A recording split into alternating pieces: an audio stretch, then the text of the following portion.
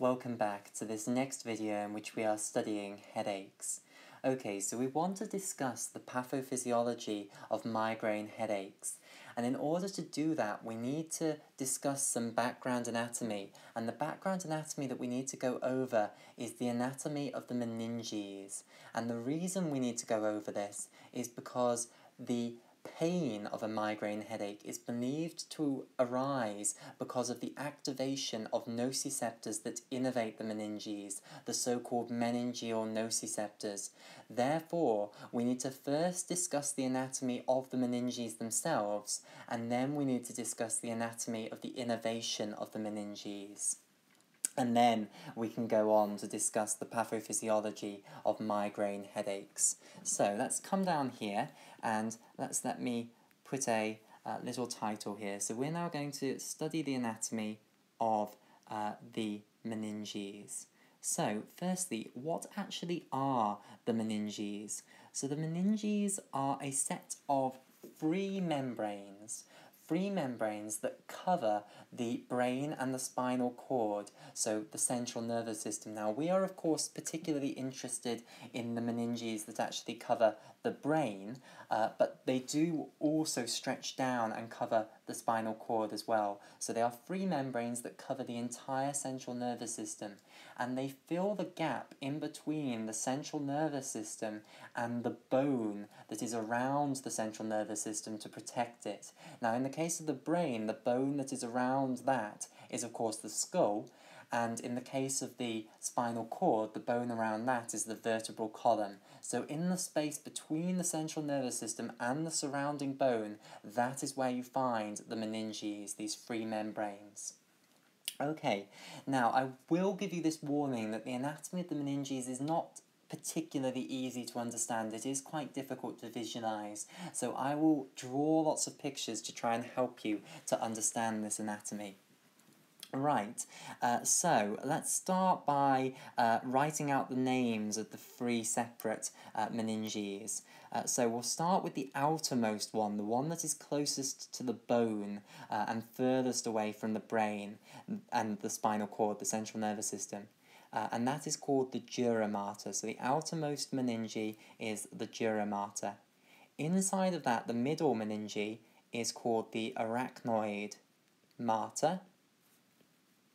And then inside of the arachnoid mater, the innermost meninge, the one that is closest to the central nervous system, that is actually lining the brain and the spinal cord, that's called the pia mater.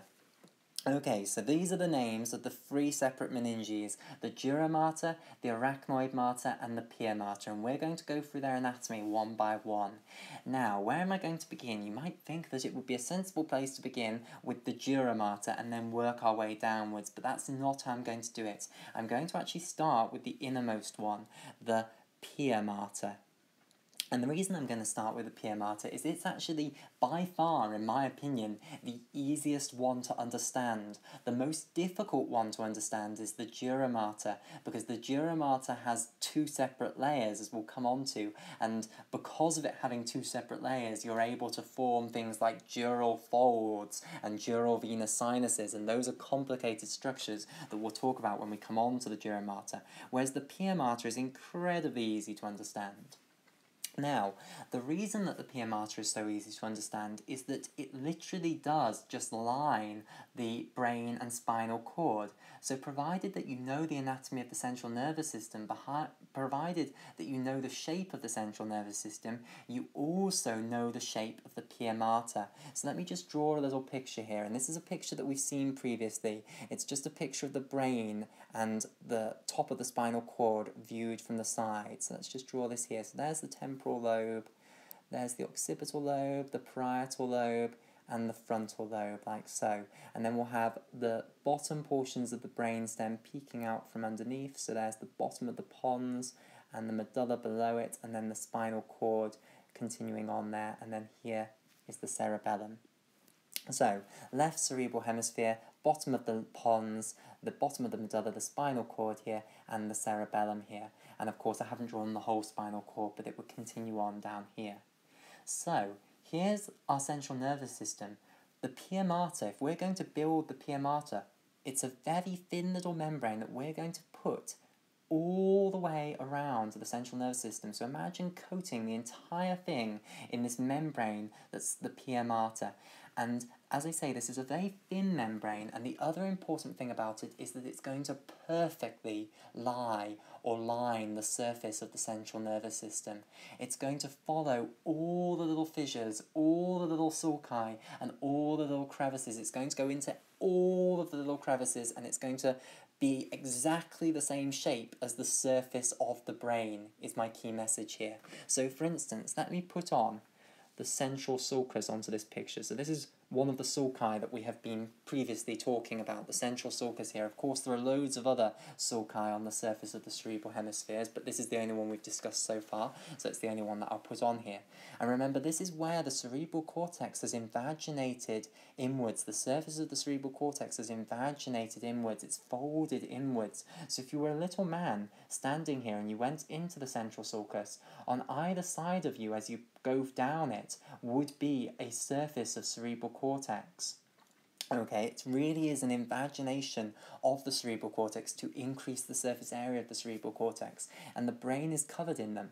Now, this pia mater that we're going to put over the surface, you might think, well, maybe it'll just go right over the top of these sulci, but no, it doesn't. It goes right down into the sulci. It invaginates too, so that it's coating all of the cerebral cortex surface that is lining those sulci. So it's very, very close to the surface of the brain. It has the exact same shape as the surface of the brain and the surface of the spinal cord. And that's why, in my opinion, it's the easiest to understand. Because provided you know the anatomy of the brain and the anatomy of the spinal cord, you then know the shape of the pia mater, because this is just a very thin membrane that you're going to precisely put over the surface of all of that. Now, another important point to say is that if you've ever done anatomy, if you've ever been to an anatomy laboratory and seen a real brain, a brain specimen, often in those brain specimens they leave the pia mater on. They have not taken the pia mater off. So it is a very thin little membrane that will be over the surface of those brain specimens, and you can see the underlying brain. So it's a very thin translucent membrane, and it would make a complete mess trying to take it off. So most anatomists don't bother taking it off when they're creating one of those specimens. So the pia mater is a very, very thin membrane that's precisely over the surface of the brain and the spinal cord. Right, so that was the easiest one to describe the anatomy of. Now we're going to go to the other extreme. We're going to go to the dura mater. The pia mater lines the central nervous system, and it's the easiest to understand. The dura mater is going to line the inside of the bone. It's going to line the inside of the skull, the inside of the cranial cavity. It's also going to line the inside of the vertebral column, the vertebral canal. And it's going to be attached to the bone. And the other contrasting feature of the dura mater compared to the pia mater is it's the most complicated to understand. So let me get a fresh colour. We'll go to orange, I think, to do this. So the next picture I'm going to draw then is another picture that we've already seen in this video, and it's going to be the picture where we're looking in at the cranial cavity from above. So we imagine that we chop off the top of the skull and we're looking down at the cranial cavity from above, and we can see the anterior, middle and posterior cranial fossae, and of course all of that is made up of bone. So that's the reason I'm drawing it, because I can point at it and say the dura mater is going to be lining all of this. So let's just reproduce this picture here once I've got the pen. So I need to draw a nice little oval to start off with, like so. And now let's put in the anterior, middle and posterior cranial fossae. So let's start by putting the anterior one in. So here are the clinoid processes, and there we go, that's the anterior cranial fossa complete. Let's put in the sella turcica, which is here, and at the front of the sella turcica, of course, you have the chiasmatic groove, and then we'll put in the petrous portions of the temporal bone, which demarcate the end of the middle cranial fossa and the beginning of the posterior cranial fossa, and there is the foramen magnum. So here's the anterior cranial fossa, here is the middle cranial fossa, and here is the posterior cranial fossa. So of course the bottom of the anterior cranial fossa, the bottom of the middle cranial fossa, and the bottom of the posterior cranial fossa, this is all bone. This is the base of the cranial cavity, the base of the skull. And of course all the walls of these cranial fossae, they are all made of bone as well, and then of course the bit that we've removed from the top, that's part of the skull as well.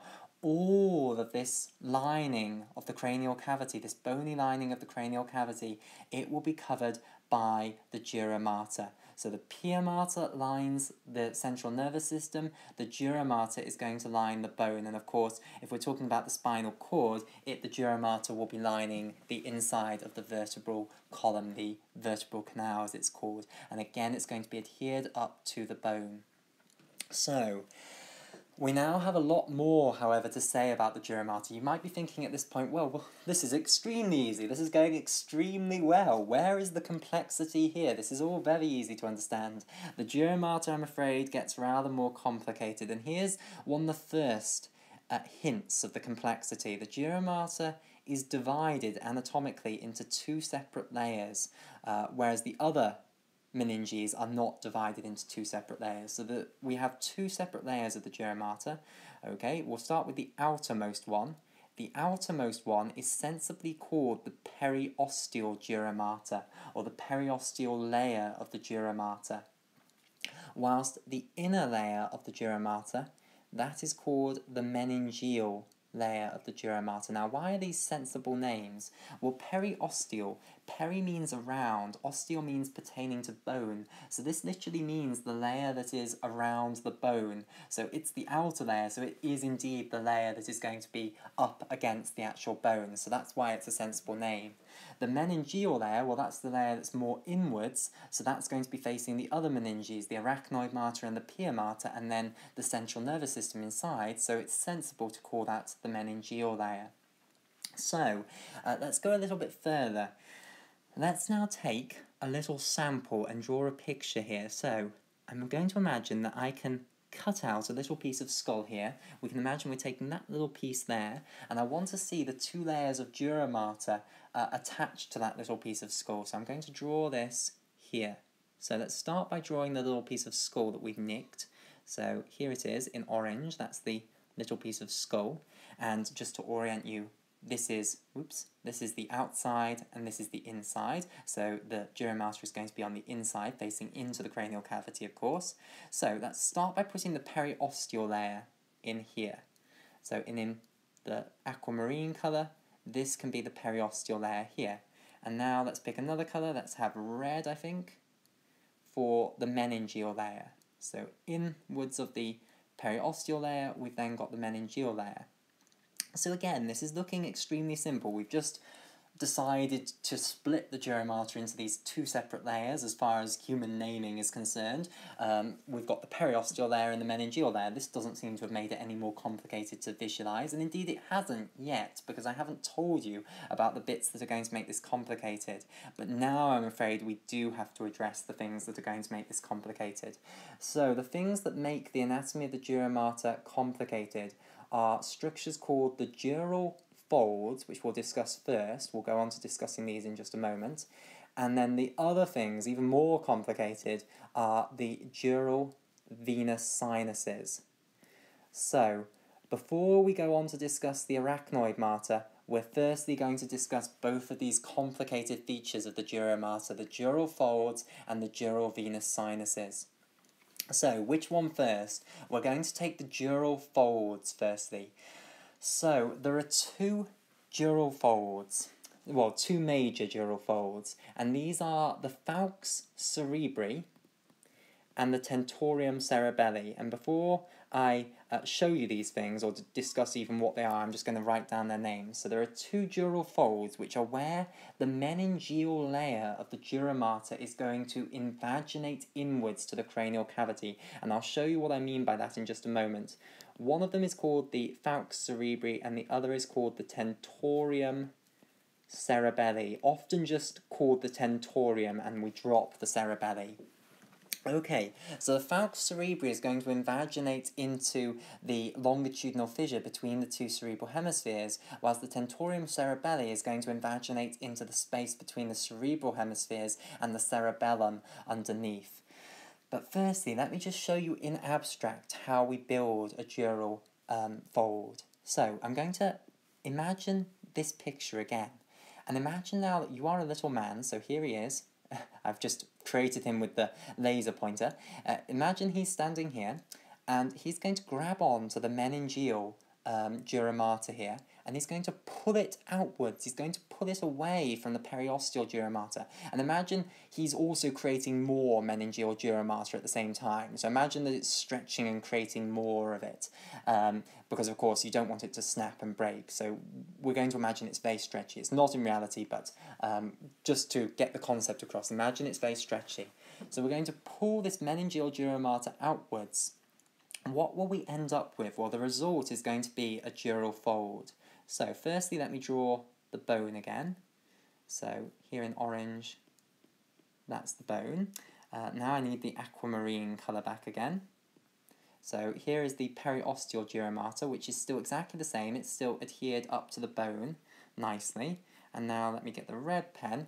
It's the meningeal dura mater that's now changed. It's going to have been pulled out like this. And of course we need to put a line down there, because when you've pulled it out, you've now got two layers of meningeal dura mater that are now adhered up to one another to form this evagination like this. And this is the concept of a dural fold, this concept that you can pull the meningeal layer of the dura mater away from the periosteal layer, and therefore you can get these invaginations of the dura mater, specifically the meningeal dura mater, inwards into the cranial cavity. And in the cranial cavity there are two major examples of this: the falx cerebri, which is a great big dural fold that separates the two cerebral hemispheres, and the tentorium cerebelli, which is a great big dural fold that separates the cerebral hemispheres from the cerebellar hemispheres below. Right, so the one that we'll discuss firstly is the falx cerebri. So I'm going to draw another very basic picture of the brain, and the next basic picture of the brain that I'm going to draw is we're going to imagine we're standing above the brain and we're looking down from above so that we can see the two cerebral hemispheres and we can see the gap in between the two cerebral hemispheres. So we're looking from above, and this is representing the left cerebral hemisphere there, and then on this side this is representing the right cerebral hemisphere there. Okay, so you can see that there is this gap in between the two cerebral hemispheres, and this is too big to be called a sulcus. We call this a fissure, and this is called the great longitudinal fissure of the brain, or just the longitudinal fissure. So, of course, there is cerebral cortex lining both sides of the longitudinal fissure. So the cerebral cortex continues on down into the longitudinal fissure. If I was a little man and I went walking into the longitudinal fissure, the surfaces of the two cerebral hemispheres would be lined with cerebral cortex. Now, of course, they are connected somehow, so the longitudinal fissure does not go on forever. Eventually, if you were going into the longitudinal fissure, you would eventually hit a dead end. You wouldn't be able to go any further down, and that dead end would be the corpus callosum. So I'll sort of put this in this position. You have a connection in between the two cerebral hemispheres, and that's called the corpus callosum, and this consists of loads of axons going between the two cerebral hemispheres. Loads and loads of axons going between the two cerebral hemispheres so that the two cerebral hemispheres can communicate with one another. So this is the longitudinal fissure. There's the corpus callosum. The falx cerebri is a dural fold just like this that comes down from the surface of the skull. So remember, above the brain is going to be the skull. That's going to be lined by the two layers of dura mater, the periosteal dura mater and the meningeal dura mater. And in this midline, you're going to have the meningeal dura mater pulling down to form a dural fold that's going to extend into the longitudinal fissure, and that dural fold that's going to go all the way around the longitudinal fissure, that is going to be called the falx cerebri. Okay, it's a dural fold that separates the two cerebral hemispheres. So I'm going to draw you one final picture to get this concept across, not up there. Well, actually, then there is probably space to do it in this position here. I'm going to draw you one final picture, and this picture is going to be what we would see if I chopped through the brain. So imagine taking a carving knife and taking a sagittal section, cutting right through the corpus callosum, right through the middle, okay, mid-sagittal section, and then I want you to take the right-hand side here and put it over here so that I can see the cut surface. And the reason I'm going to do that is I'm going to show you the cerebral cortex of the right cerebral hemisphere here that lines the longitudinal fissure. I'm going to show you the cut edge of the corpus callosum, and then we will be able to understand where that falx cerebri is going to be positioned. So let me do this. So let's start anteriorly then. So here we go. And it will come round like this, and then right round to the back, and we'll just leave that off for a moment. Okay, so we're now going to put on the corpus callosum that's going to have been cut, and the corpus callosum will be in this sort of position, like so, here. So remember, that consists of loads and loads of axons that are running between the two cerebral hemispheres, and that's how the two cerebral hemispheres are going to communicate with one another. We have just cut through that, which is why we're seeing the cut surface of it here. So I'll just colour it in there so that it looks a little bit more as though we've just cut through it. All of this tissue here, this is the cerebral cortex that is facing into the longitudinal fissure of the right cerebral hemisphere. So this has not been cut. Our knife went through the longitudinal fissure. It did not damage this cortex. This is all perfectly intact. It's the corpus callosum that's been cut through, and the structures beneath, the diencephalic structures. Okay, so before we go any further, let's put what's going to be in here. So what is going to be in here? Here we're going to have the midbrain and the diencephalic structures. So what are the diencephalic structures? The diencephalic structures are the thalami and also the hypothalamus. So let me just go up to another picture that I drew a while ago. Where is it? Here, this picture here. So here's the midbrain, and here are the two thalami sitting on top. A structure that I just want to add on here is the hypothalamus, which comes in front of the thalami, like this. So the hypothalamus is in this position. However, the hypothalamus is not just one great big solid lump, it is actually hollow. It has a space in the middle, like so. And this is continuous with the space in between the two thalami, and that is the third ventricle. This is full of cerebrospinal fluid, and it communicates with the fourth ventricle via the cerebral aqueduct, which goes through the midbrain and then above empties into the third ventricle here. So, in yellow here, this represents the hypothalamus, and there's only one hypothalamus. We don't talk about hypothalami. We talk about a left side of the hypothalamus and a right side of the hypothalamus, but it is viewed as just being one structure. And together, the hypothalamus and the thalami, they are referred to as the diencephalon. So the midbrain is the mesencephalon. The diencephalon, when we use that term, it means the hypothalamus and the thalami. There are a few other little structures that are considered part of the diencephalon that are apart from the hypothalamus and the thalami. But these structures are easily the major structures that make up the diencephalon. Now, why am I going back up to this picture and explaining this? Well, it's because if we take a midline cross-section, look where we're going to end up cutting. We're going to end up cutting right through the third ventricle. Now, the third ventricle is not particularly interesting to look at in a cross-section because it's just a space. So in my cross-section, what I'm actually going to draw is I'm going to draw the things that you'd see behind the third ventricle. I'm going to draw, for instance, the right wall of the hypothalamus and the right thalamus. So this is why I've gone back up to this picture, to explain the fact that I'm going to now put in on my picture the right-hand side of the hypothalamus and the right thalamus, which is what you'd see after you've cut through the third ventricle. You'd see the walls behind because CSF is hopefully nice and clear. Okay, so back down we go then. Where is it? Here we go. Okay, so I might just change colour to make the picture look a little bit more interesting.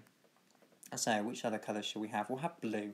Okay, so in blue then, we are going to put the thalamus in. So the thalamus will be in this sort of position here. And remember, that is the right thalamus, and I've now justified to you, hopefully, why I am showing that. Another thing to say is that underneath the thalamus, of course, is going to be the midbrain.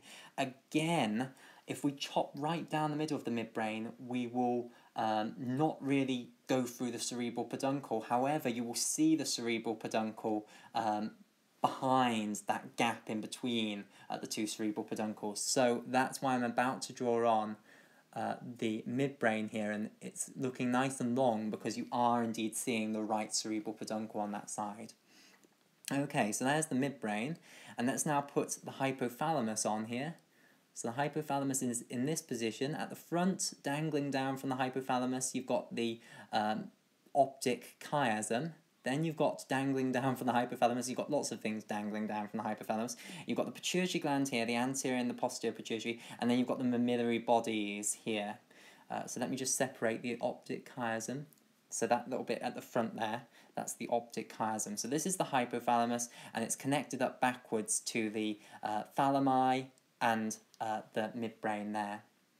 Okay, so now to try and complete up the picture then. So just join this up here, and then put the other brainstem structures on. So we'll put on the pons underneath the midbrain here, and I feel like I need to now keep changing colours, otherwise it will look a bit strange to keep the same colour. So we'll have then the medulla below, and then you'd have the brainstem underneath that, and finally I'll put on the cerebellum behind here that you've chopped through. Okay, right, so here is kind of what it looks like if you chop through. Just to put a final little structure on here to be fancy, let's put on the fornix. So the fornix is very important in memory, and it goes above the gap between the two thalami. So in this sort of position, here is where the fornix would be, a very important structure in the memory forming apparatus. It links the hippocampi, rather, I was about to say hypothalami, the hippocampi, it links the hippocampi in the temporal lobes to the hypothalamus, and it's extremely important in forming new memories. In this space here, underneath the corpus callosum, this is where you'll have septum pellucidum, which is separating the two lateral ventricles, the first and second ventricles as they're called. We'll talk more about the first and second ventricles later on when we want to discuss intracranial hypertension and hydrocephalus. But for now, that thing above the diencephalon and above the fornix, that is going to be a little septum separating two ventricles, the lateral ventricles, and that's called septum pellucidum, I believe. So that's all of that tissue there. That's just a little septum that is dividing two ventricles that are on either side of the brain in the cerebral hemispheres that are called the lateral ventricles or the first and second ventricles. Okay, right. So here is our cut sagittal section of the brain. So the purpose for drawing this was, of course, so that we can see all of this cerebral cortex that is lining the longitudinal fissure. All of this is part of the right cerebral hemisphere, and it's facing into the longitudinal fissure. And here is the point where it suddenly stops being separate. This is the point where everything becomes joined. The corpus callosum is joining the two cerebral hemispheres, and all of the diencephalon and the brainstem and the cerebellum, that's on both sides, okay? So that doesn't have the longitudinal fissure going throughout it. So there we've cut actually through a structure that's in the midline. Okay, so the falx cerebri is going to extend, it's going to invaginate down from the surface of the skull into this longitudinal fissure, and it's going to be in all of this position here, and I might just try and actually find a colour to do this in. So what colour would I like to do this in? I might do it in this mustard yellow colour. So in this position that I'm now drawing in yellow here, all of this is going to be falx cerebri, which is, I will remind you, an invagination of the meningeal layer of the dura mater into the longitudinal fissure. So it dangles down into the longitudinal fissure, and it is therefore going to help separate the two cerebral hemispheres from one another. Okay, so that is the falx cerebri, one of the dural folds. Let's now discuss the other dural fold. So the other dural fold is the tentorium cerebelli, and this again, it's the same concept that the meningeal dura mater is going to evaginate outwards. This time it's going to be evaginating outwards from this sort of region. So if you imagine the skull here, it's going to be evaginating out from this sort of position, and it's going to form a dural fold that separates the cerebral hemispheres above from the cerebellar hemispheres below. And in fact, the tentorium cerebelli and the falx cerebri are going to be connected to one another below. So going back up to this picture, here is the falx cerebri going all the way down here, and then it's going to get to the point at the bottom here where you're meeting the cerebellum below now. And here what's going to happen is it's going to be continuous with the tentorium cerebelli. Now, it's difficult to actually show this on a picture because they're in different planes. The falx cerebri is in a sagittal plane, whereas the tentorium cerebelli is in an axial or a transverse plane. So I'll try to put it on this picture, but it's not really probably going to work. So this is kind of the position of half of the tentorium cerebelli, and then it will also be going the other way. Of course, you wouldn't actually be able to see any of this. I'm putting it on here, but you wouldn't be able to see any of this. And I should have put it on in a different colour, so I'm just going to get a different colour so it shows up better. I'll go for evil red, which will show up. So the tentorium cerebelli is in the transverse plane, and it's in that gap between the cerebral hemispheres and the cerebellar hemispheres below. So it's separating the cerebral hemispheres from the cerebellar hemispheres. A better way to show it is probably going back to this picture over here. The reason I wanted to show it on this picture is to emphasize the fact that it is a continuum with the falx cerebri. So the falx cerebri and the tentorium cerebelli, they're connected to one another. And if you don't quite understand the mechanics of how it's all going to work, how, it's all going to be continuous with one another, think about it very carefully until you can actually visualize how you can imagine evaginating meningeal dura mater to create the falx cerebri and the tentorium cerebelli as one. But let me now more carefully show you the position of the tentorium cerebelli. So this is a very good picture for showing the position of the tentorium cerebelli, because what we've got here is the posterior cranial fossa, and that's where the tentorium cerebelli is going to be, because the cerebellum, which the tentorium cerebelli is above, is going to be sat in the inferior portion of the posterior cranial fossa. It's sat in here. And the tentorium cerebelli is going to be just above that cerebellum, between the cerebellum and the cerebral hemispheres above.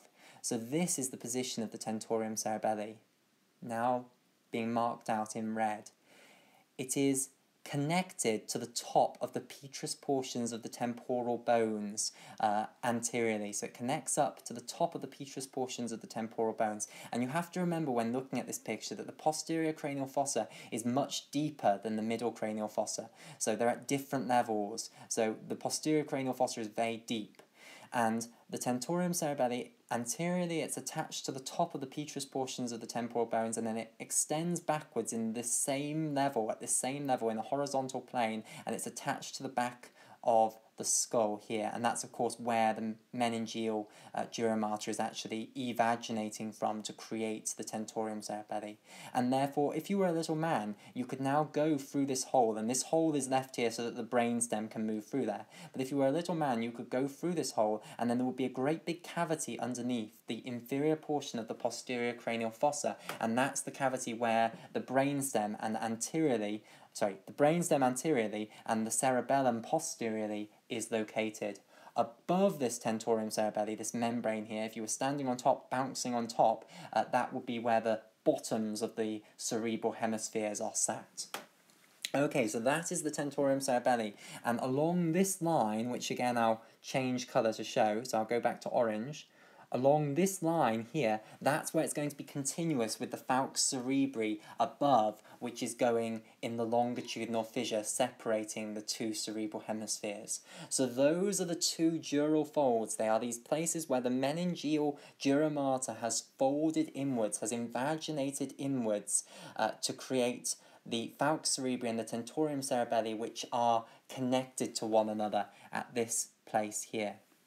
I think we'll have a break here. Keep trying to visualize this. It's very important that you visualize this and you understand how you could evaginate meningeal duromata to create these structures. So make sure that you do understand how you could create these dural folds, and then once you're happy with the dural folds, then watch the next video where we'll discuss something even more complicated, which is the dural venous sinuses.